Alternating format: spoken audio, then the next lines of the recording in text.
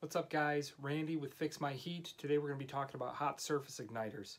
Chances are if you're watching this video you're experiencing some symptoms and you need to get this solved quickly, so we'll get right down to it. The symptoms of a broken or malfunctioning hot surface igniter are going to be your burners just simply won't light on your furnace, and you might be getting an error code on your furnace that says something to that effect: ignition failure, failure to ignite, or ignition lockout. So in this video we'll be covering where that part is located, what exactly it does, and how to diagnose to see if that's the problem. After we find it, test it, and potentially replace it, we'll go over how it works and why it's important. I need to warn you guys, what I'm about to do does involve high voltage power, 120 volts. If you're uncomfortable working on any of this, then I highly recommend calling a professional. No amount of money saved is worth your life. So we're working on this same Armstrong unit that we worked on in the flame sensor video that I made. If you haven't seen that, you can check it out here. The symptoms that we're getting today are the burners just won't seem to light. I've got a call for heat at the thermostat, and the furnace will try to run, but the burners never turn on. So we need to figure out why. I'm inclined to think that it's a bad igniter because the burners aren't lighting, but I can find out in a number of different ways, and we'll go over those right now. The first way to know for sure is you can look inside the burner box and see if the igniter's even glowing. In this case, the igniter glows an orange or a reddish color. That's because the surface of it gets so hot that it starts to emit light. That hot surface is what lights the burners. The gas flowing past it will catch on fire as it passes that glowing hot rod. Our inducer motor starts, the pressure switch closes. You hear a click from the circuit board, which should be sending power to our igniter. But the igniter's not glowing.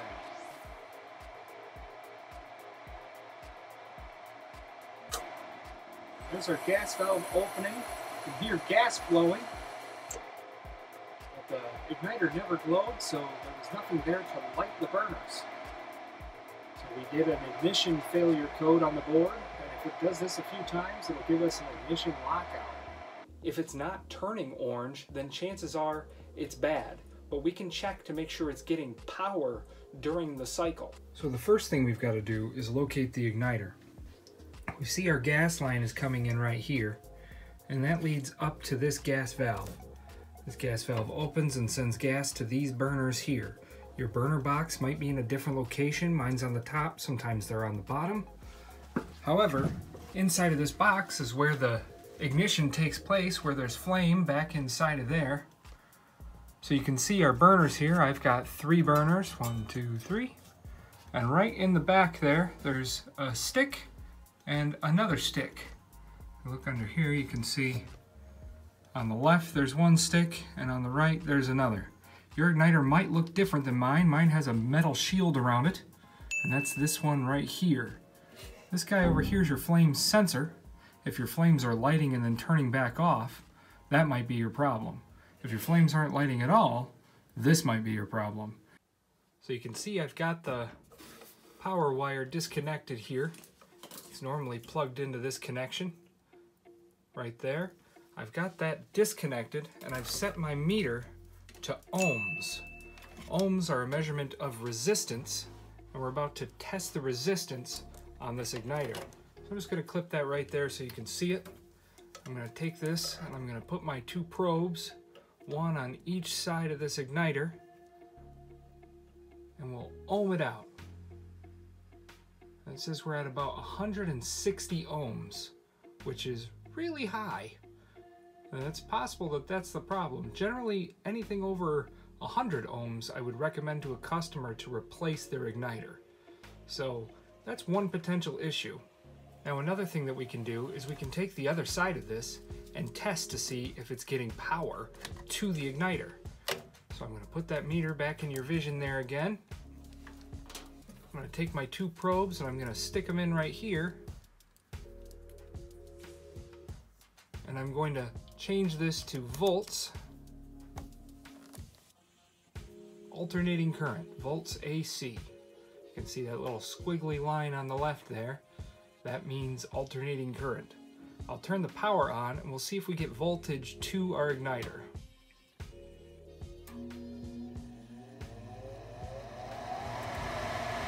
inducer motor kicked on, got a pressure switch closed.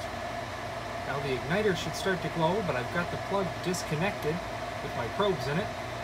I'm getting 118 volts to that. So the reason that our igniter isn't glowing is because the igniter's bad. I'm getting power to it, and I've got a really high resistance through it. And you can hear now the gas valve opened, but obviously the burners did not light because my igniter was disconnected.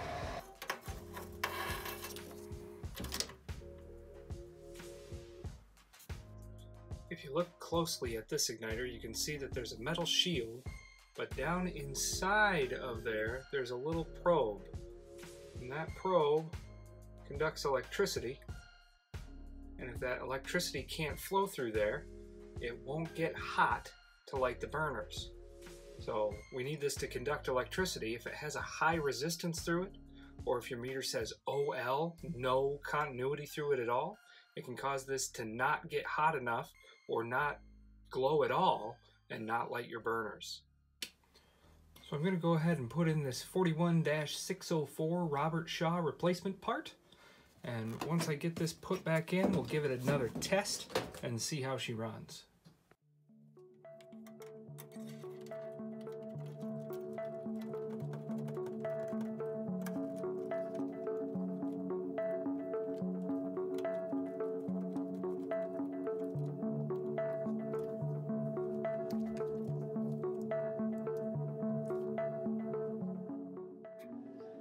So our igniter has been replaced. We've turned the furnace back on. I've got it plugged in. Our inducer motor has started, our exhaust motor. The pressure switch is closed. We'll see if the igniter glows now.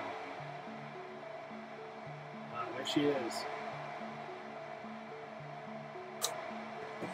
The igniter glowed, lit the burners. Motor should start in 60 to 90 seconds. Now, one thing to keep in mind is that igniters aren't universal. An igniter from one furnace won't fit into another furnace. You can see the obvious differences between all of these, and this is just a few of the many different igniters there are in the market.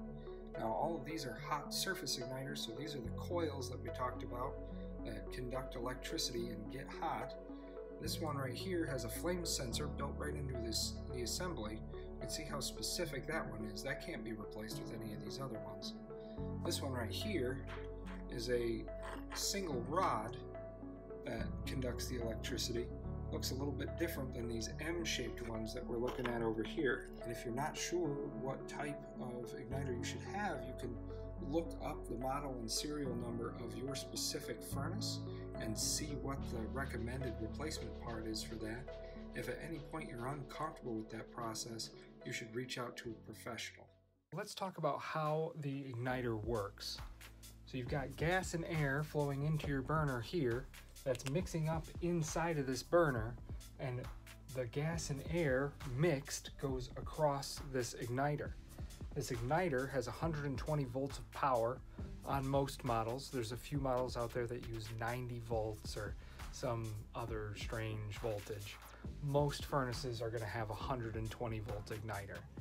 That power comes up the line here, goes through the igniter, and the resistance of the igniter causes it to get hot.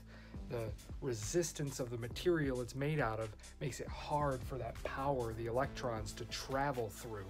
So it starts to heat up. That heat starts to actually make it glow, and you can see it glowing inside of the burner compartment. That hot surface is now surrounded by extremely flammable gas and air, which the only three things you need to create a fire are fuel, air, and heat. We have all three now. So that gas lights coming out of that burner. Now, if for some reason we don't have voltage going to the igniter, maybe it's not coming from the circuit board, or if we don't have a good neutral wire from the furnace back to the breaker box, or if the igniter has broken, it can no longer conduct that electricity, it won't even glow. Additionally, if the resistance gets higher through this coil, through the igniter itself, it can either not get hot enough or get too hot and then crack and not work. So checking the resistance on this is very important, and it's normally performed during an annual maintenance. The same principle is how an incandescent light bulb works, or really any light bulb, but an incandescent's the easiest to picture in your mind. You've got power going into the bulb, 120 volts. It goes through this line here and heats up this coil, and it starts to glow. And that's how you have light from your light bulb. If that light bulb breaks and that filament in there is bad, then it doesn't light anymore. Also, if you turn off the power switch or somehow cut a wire, the light bulb doesn't work anymore. All right, guys, that is it for today's episode. I hope that you learned something. If you did, hop down in the comments, let us know. Additionally, if you want to add to the conversation, feel free. I'd love to talk to you guys. If you have any questions about HVAC related stuff, I'd love to answer them. Give me some good video ideas. Ultimately, I'm doing this for you guys. I want to reach as many people as I possibly can. I want to empower you guys to be able to work on your own furnaces, air conditioners, water heaters, all the appliances in your home. Feel confident about it, or feel confident about working on your customers' appliances as well. So consider subscribing if you like the content that I'm making. Give me a thumbs up, let YouTube know that I'm doing a good job. That'll help more people see this content. Additionally, if you know anybody that might be interested in this sort of trade or this field in general, share it with them. I'd greatly appreciate it. You guys have a great day.